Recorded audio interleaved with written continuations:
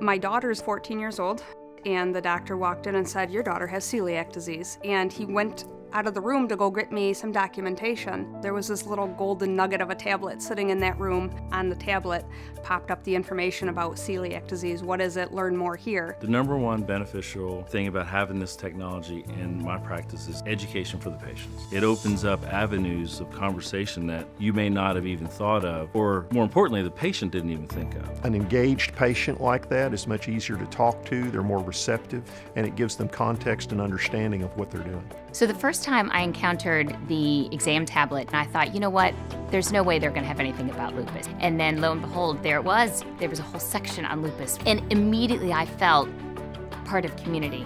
It's a complete game changer.